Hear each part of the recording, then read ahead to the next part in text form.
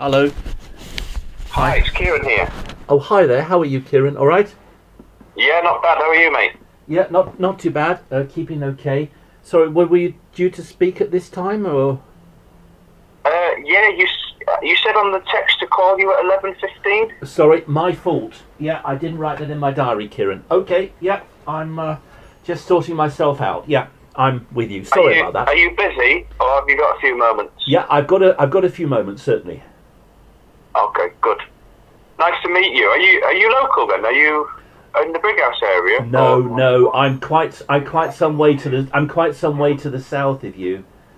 Okay. Yeah, no, I'm to the south of you, but I have tried calling the local Kingdom Hall, and they have a landline answer phone, and no one gets back to me. So. Oh, I see. Yeah. All right. So how did you get the number of hours then?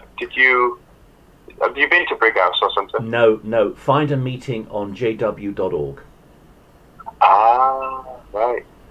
Oh, yeah, of course, and the number's on there. Yes. Fantastic. Yes. So whereabouts are you then? Well, I'm quite some way to the south of you. I don't want to give up my home address due to data protection. Oh, yeah, sure. No worries. No, it's just that I used to live in London, that's all. So I'm just interested if people live there. That's fine. No problem. No pressure. You don't have to tell me that. Okay. So you've been going through the course yourself, have you? Do you Yes. enjoy life? Yes, I found it very interesting, and I've been going through one chapter at a time. I've just got a couple of questions, but was wondering if maybe we could just focus on one single chapter, not jump around and deal with lots of different chapters. Just one single thing, if that's all right. Yeah, sure. That's fine. Well, I thought if you had a few questions, I could jot them down and then just spend a few minutes maybe now on one of them, and if we had time another time, we could move on to the others. Well, the resurrection is quite involved, so maybe chapter 15, the resurrection, we'd leave that for another time. Right, okay. It says Jesus resurrected as a spirit, and I thought Jesus resurrected in the same body he died in. So that would leave chapter 13 about false religion can't get involved in politics. False religion gets involved in politics and warfare. That kind of troubled me a bit. Right, okay. It's page 55, it's the start of section 2, lesson 13, paragraph 2. Shall I read it, or do you want to read it? No, go on, you can read it for us. False religion does not treat people as Jehovah does. The Bible says that false religion's sins have massed together clear up to heaven. For centuries, religions have meddled in politics, supported wars, and caused or approved the death of countless numbers of people. Some religious leaders enjoy a lavish lifestyle and demand money from their followers to pay for it. These actions prove they do not even know God, yet alone have the right to represent him. It seems to say, I mean, correct me if I'm wrong, that false religion, if a religion gets involved in politics or warfare, then it's a false religion. Right. Am I right about that?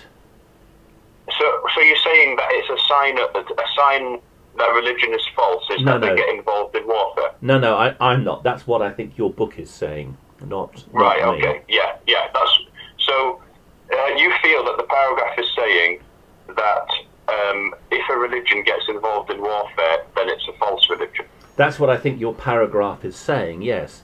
Right. I found a parallel account in an Awake magazine. It's the 22nd of April, Awake 1993, page 6, and it calls churches that get involved in warfare pawns of Satan.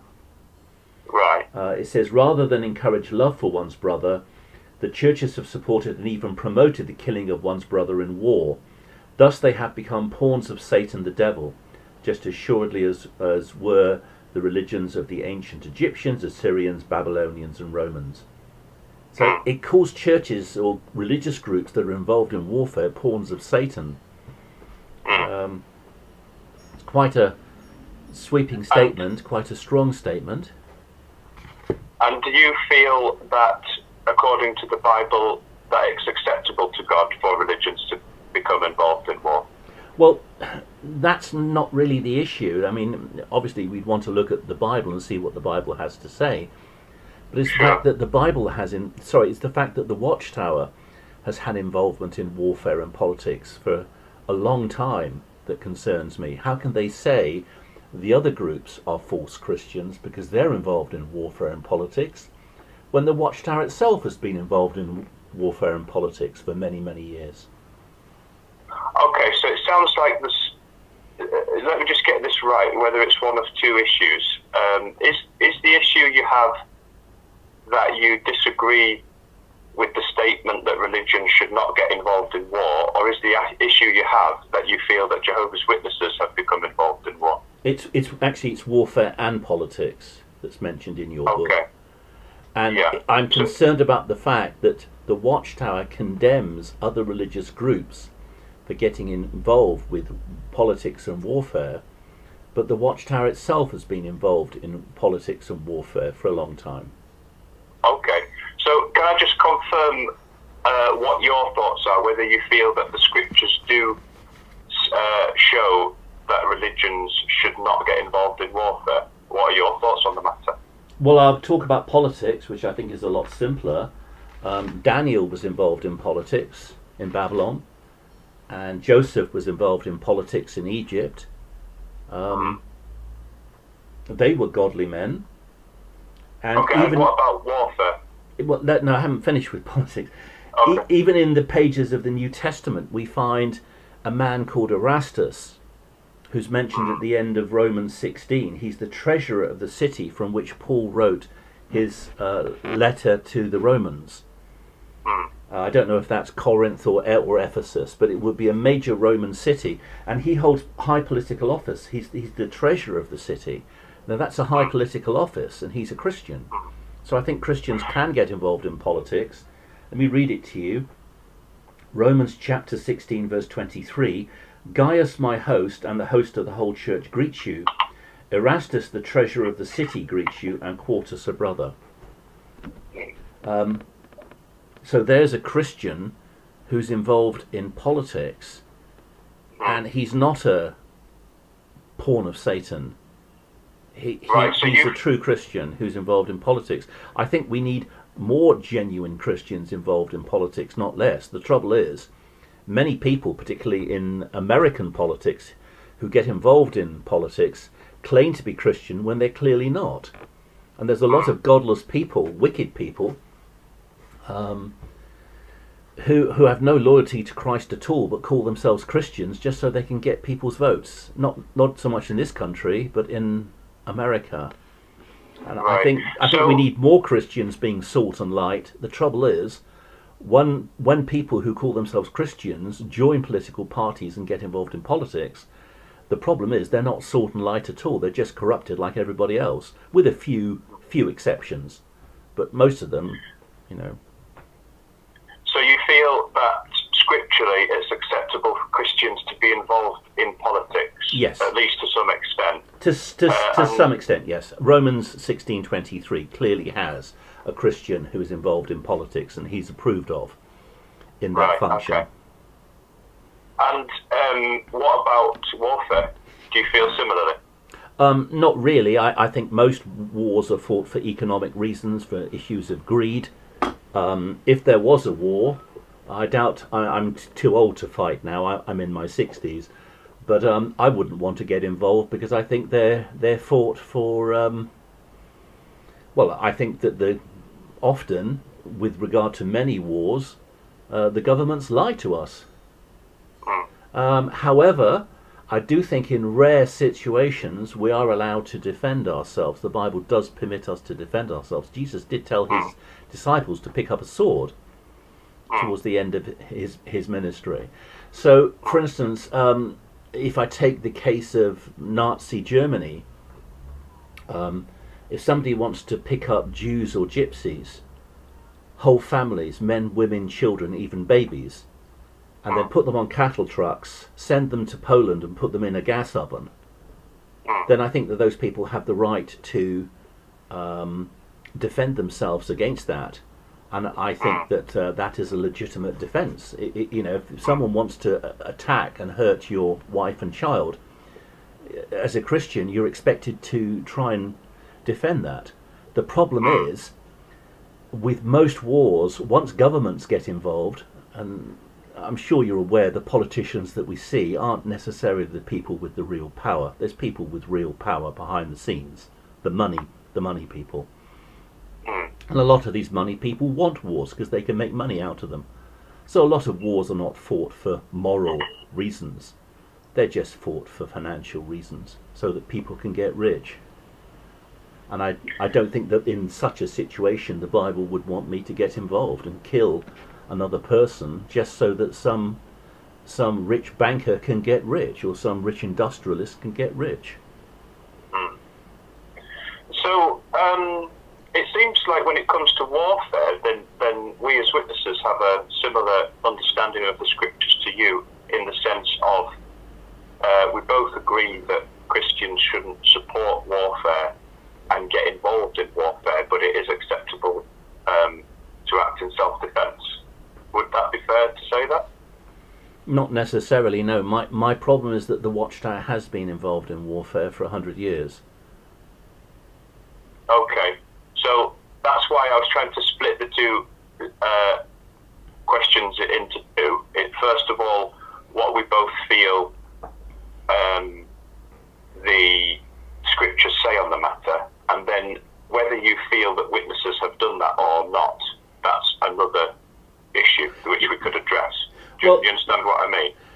My problem is that even if in the past Jehovah's Witnesses have been involved in supporting war, yeah, that may or may not be the case.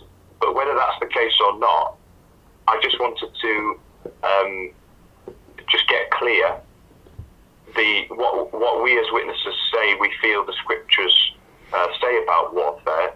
You hold the same viewpoint, it seems. No, I don't think I do. The Watchtower, right, okay. When Rutherford was about to be arrested in 1918, he wrote a couple of Watchtower articles promoting the purchase of the Liberty Bond, also known as the Liberty Loan, to support the American military in the First World War. And he did that purely to give himself a defence in court. This led to the Standfast movement. The Standfast movement were Bible students who left because they were standfast against the purchase of the Liberty Bond, also known as the Liberty Loan. This was basically money you loan the American government, interest-free, to support the war effort. Now Rutherford wrote. One of the articles. Can I just give you the reference? Can I just ask something before you go on? Because, like I say, we can talk about whether in the past the Bible students did or did not support war. Yeah, but you've looked at the Enjoy Life course, and it stated our position on war now, and I just want to know you whether still you support agree or warfare disagree now. with that. The Watchtower supports warfare now and politics. The Watchtower is involved now in politics and warfare. Okay, I wanted to discuss that later, but as for what the Enjoy Life course says about the scriptural stance of Christians on warfare. But it's irrelevant what the scriptural stance is, because the Watchtower doesn't obey its own stance on warfare and politics. Well, that could be an issue that we can deal with. Well, it's not could be an issue. Any religion that doesn't practice what it's preach, you'd be a fool to get involved with such a religion. Well, now, I don't know if you've ever heard of, there's a logical fallacy called the tu quoque, where somebody denies an argument that somebody's made because they say, well, you do that yourself. And that may be true, but that doesn't necessarily mean that the argument is wrong or right. Right. The issue I have is not with you. I'm not interested in you. I'm not interested in ordinary Jehovah's Witnesses who go to a kingdom hall and sit in a pew in a kingdom hall. I'm not interested. The problem I have is with the people who run the Watchtower Society, the shareholders, the governing body, because they don't practice what they preach. Robert, it sounds like. Would you allow me to finish? Would you allow me to finish the sentence, please? Yeah, you can finish the sentence. Yeah. In the Watchtower of the 15th of May 1918, page 6257 of Zion's Watchtower, as it was then called, Rutherford promoted the purchase of the Liberty Bond, also known as the Liberty Loan, to support the American military in the First World War. If there ever was a war that was fought for economic reasons, not for reasons of moral virtue. It was the First World War, and Jehovah's Witnesses threw in their lot because of Judge Rutherford with the American military in the First World War. Rutherford even prayed with Catholic priests and Protestant clergymen during a national day of prayer. Yeah, so I've allowed you to make that point, yeah, and it's an interesting point that you make, and I've allowed you to finish the sentence. But I just wanted to say, Robert, that it seems to me that the reason you've contacted us as witnesses is not really because it's not really because of questions to do with the Enjoy Life course. It's because you've got criticisms of our organisation and you wanted to air those, whereas I was under the impression that you wanted to understand what the scriptures actually say about these matters. But the Watchtower doesn't obey what the scriptures say on this matter. They're a money-making business. They're a money-making American corporation. Look, on JW, it says in your book, page 55, for centuries religions have meddled in politics, supported wars, and caused or approved... Can I just stop you there, Robert? Because you keep stopping me all the time. I can't finish a sentence. Well, I allowed you to finish the sentence before. You keep saying you allow me, as if you're my master, or am I your slave? Would you please have an intelligent dialogue with me, adult to adult? Now look, it says, some religious leaders enjoy a lavish lifestyle and demand money from their followers to pay for it. These actions prove they do not even know God, yet alone have the right to represent him. Now, on JW Broadcasting, I watched a children's cartoon called Caleb and Sophia. Have you heard of it? Robert, I'd just like to clarify something, please, before we go on. I just want to ask you a question. Yeah? Is the reason you've contacted me because you want to criticise the organisation of Jehovah's Witnesses? No, I want to understand why you don't practice what you say in this book. You say in this book that religious leaders who have a lavish lifestyle cannot support Jehovah God if they're getting their followers to pay for it. Now, on the Caleb and Sophia video, there's one where the little girl wants an ice cream, and she's told to give her money to the worldwide work of the Watchtower Society at the back of the Kingdom Hall by putting the coin into a box. So she dreams of having an ice cream, but she ends up giving the money to jw.org. Now, the people who are promoting this on jw.org, like Samuel Hurd, are wearing solid gold Rolex Submariner watches. Samuel Hurd's Submariner Rolex watch cost $20,800. Stephen Lett had a cheaper Rolex watch, and by the way, Stephen Lett also wore a Masonic pinky ring, a little pinky ring on his little finger, blue stone, with a square and compass on it. The guy's a Freemason. Now, why are Mr. Hurd and Mr. Lett continually asking for money on jw.org? They're just like the other TV preachers. They're no different. They ask for money all the time, whilst at the same time they're wearing solid gold Rolex watches.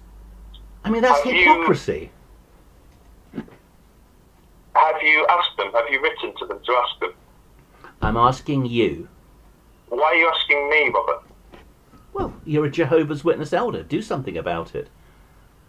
This is the difference between a religion that impacts the world for the better and religions that don't. Jesus told a parable about the Good Samaritan. There was a man who was injured, and two religious leaders came and they looked at him and they walked on by on the other side of the road. They did nothing. Just like Jehovah's Witnesses who are told when they see something wrong, leave it in Jehovah's hands. Your views, and it's difficult to get a word in, but I'd just like to say that thank you for that information, and you've not really told me anything I've not heard before.